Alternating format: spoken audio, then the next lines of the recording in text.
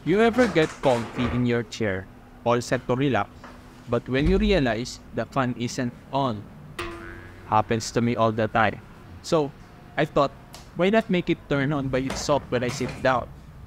No more reaching for the plug or the switch. Just instant fan action when I get comfy. How? Well, that's the fun part. We're adding a touch of tech magic to make it happen.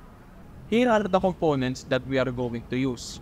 We've got our regular electric fan, a clever microcontroller board, the brainy part, the ultrasonic sensor, our watchful eye, a relay module, the switch box, some wires to connect everything, and a 1-gang convenience outlet to power up our fan.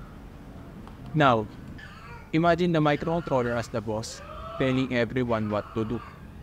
The ultrasonic sensor keeps an eye out for me, sitting down, and when it sees me, it tells the relay module to turn on the fan. It's like a team effort, with each part playing a special role to make sure our fan kicks in just when we want it to. With a handful of wires in hand, I connected the microcontroller to both ultrasonic sensor and relay module. It's like creating a high-tech network where they can share important messages.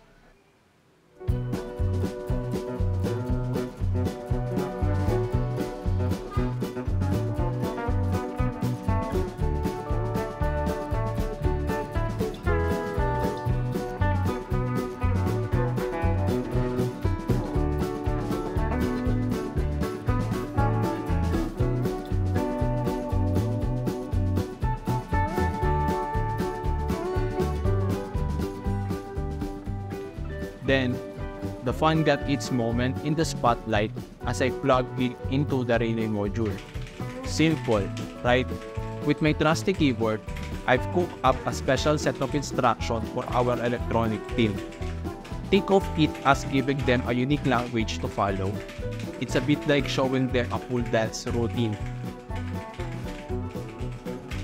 If you're feeling adventurous and want to try your hand at this wiring wizardry, the blueprint and codes are all neatly packed in the link below. Ready to dive in the world of wires? Check it out. Next up, we're uploading the instruction to our microcontroller using a USB to TTL. It's like giving our electronic brain the manual it needs. Oh, and if you're excited to try this out, you can also use an Arduino Uno for the project. So grab your Arduino and let's get those instructions loaded up. The moment of truth has arrived. With bated breath, I powered up the setup.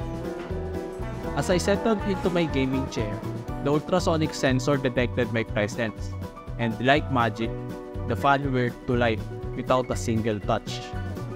It's like having a personal priest genie. Testing it out, I stood up and watched as the fan gracefully powered down. It felt like a small victory in the battle against inconvenience. The simplicity of the setup and the satisfaction of a successful test made this project a game changer.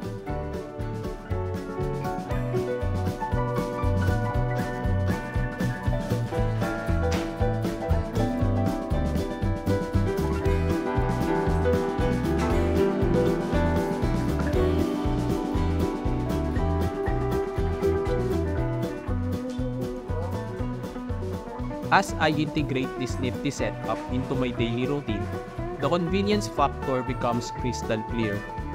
No more reaching for the fan switch or stretching for the power cord.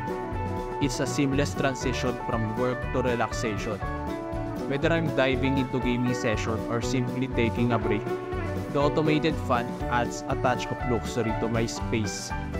It's like having a tech-savvy assistant, ensuring I stay full effortlessly. Join me in exploring the ways technology can simplify and enhance our everyday experiences. Until next time, stay cool, stay innovative. Don't forget to subscribe.